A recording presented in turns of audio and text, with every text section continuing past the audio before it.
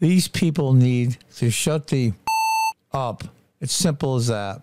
So you've come to my house to complain about my baby wearing pink? I was just asking really why you keep putting her in pink and not other colours. Well, traditionally, girls often wear pink. Well, I think you'll find that was back in the day. I don't think it's today. I think you can wear any colour you want now. She has other clothes as well, but her favourite colour is pink. Well, I've only ever seen her in pink, and I think that's not allowing her to have freedom of what do you mean gender freedom? she wants to be. She's a baby. She's not a baby. She's a baby, she's 2. She looks a lot older than that to me. But anyway... Well, hold a minute here.